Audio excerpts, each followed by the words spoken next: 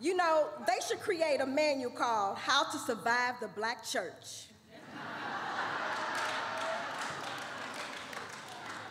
Because just showing up thinking you're about to get closer to God is not enough. You need some protection, but not any old protection. I found what I really needed was a grandmother who attended church every Sunday in a church suit and a badass hat. I found those were the people who were well-respected and most protected. In my early 20s, I felt like something was missing from my life. I didn't know what my passion or purpose was. I was just out here existing. And if you know me, if I'm looking for something, you know I'm going to find it. Well, I'm not sure, but I decided to go find God. I recall the day like it was yesterday. It's in me, stuck. Now, keep in mind, I have never been to church as an adult. I didn't have any church clothes, money, or even a Bible.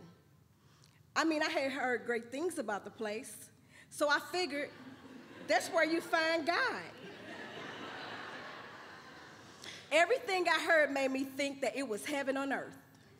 Now, if the church is heaven, then that means the people are the angels, so the pastor would be God. Now you see where I'm going with this. So, not only was I missing that grandmother in that badass hat, I was also missing church clothes. So what I wore was a tight skirt, a tight shirt, and some cute heels. My body was shaped up and banging. I was killing it for my first day of church.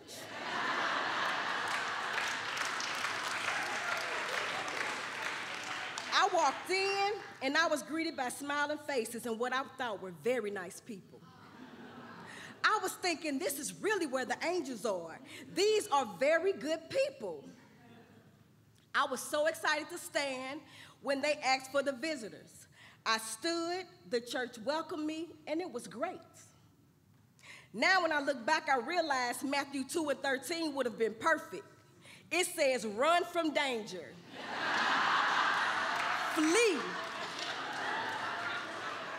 But it was my first day. I didn't know any scriptures. I also didn't know I should have ran for my spiritual life. Well, soon as service ended, the pastor ran from the pulpit. When I say he ran, I didn't even get a chance to get my tight skirt out the pew. He moved fast. He asked to take me out to dinner right then and there. Dead smack in the middle of church. I didn't know what to say because remember, if the church is heaven and the people are the angels, this is God. I was confused on why the pastor wanted to take me to dinner because I was used to the street style approach when a man asks you out on a date. But I guess church is more a sanctified version of the same game. Oh, well, I said no because I had promised my mom I would make her my famous spaghetti. So I got away from the pastor, but on the way out the door, a deacon caught me and asked could he use my cell phone. I was thinking, it's 2003. Everybody got cell phones. But I went ahead and gave him my phone number because I'm new here. The deacon put his cell phone number in my phone, locked it in, and said, call him. If I could be frank, I didn't know what the hell was going on my first day of church. I got out of there, but I came back the next week because the choir was awesome, the pastor could preach, and I thought it was what I needed. I also thought it was what my son needed, my mama needed, my aunt and uncle, even my best friend and her daughter. I quickly decided that everybody needed God. I was walking the walk, and about 2 months later, I was involved in Sunday school, Tuesday night teaching, Bible study. I had even joined the choir, and I was the treasurer for Sunday school. I mean, I was all the way in. And along the way, I found myself in bed with the pastor. Well, let me tell you, heaven on earth quickly turned into hell in church. Especially when the women found out I was dating a pastor.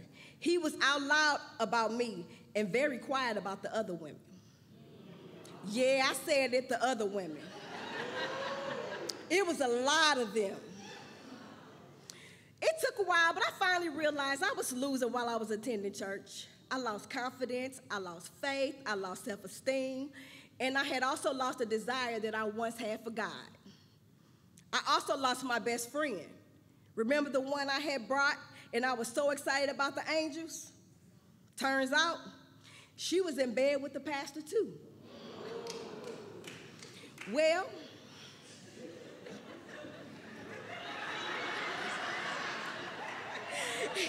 I got a friend right here. Well, I finally knew that it was time to go when I realized the women of the church were being intentional about hurting me. They were mean. And if you don't know anything about the black church, well, the pastor's wife is called the first lady, and I overheard somebody call me the second lady.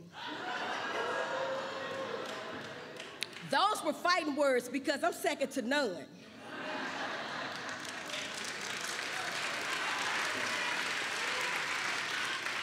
But that's when I knew it was time to go. It was too much, so I left. I spent some time depressed, but not a long time, though. I still couldn't believe I went to church to find God and got hurt. So after spending 4 years looking for God, I had decided he was gonna have to come find me. And I'll be honest, I was kicking it. I was loving every minute of it. I was traveling to new places. I was partying with friends. Drinks was flowing, club hopping like there was no tomorrow. I was living life to the absolute fullest. And somewhere in the mix, I even found true love. I met my person, I had another baby, and I thought it was all. I had it all. But every now and then, I catch myself wondering, is there more to life? I still had that desire to find true passion and purpose. But little did I know my cousin Adrian would be the guide. Randomly, my cousin asked me to coordinate her wedding, and I said no. Because I had no idea why she would be asking me to do something so big. There's no way I could do that. She told me I was bossy and a good planner and said, yes, you could do that. Well, I finally agreed, and on July 5th, 2017, I coordinated her wedding. And let me just say, I did excellent. It went great. It was perfect, to say the least. And here's the crazy thing. Instead of going out looking for God, I found something even better. I found something that I was able to do from my heart, and it came very easy. Now, 21 years later, I'm a wedding day coordinator. I am the proud owner of Shine Love Events.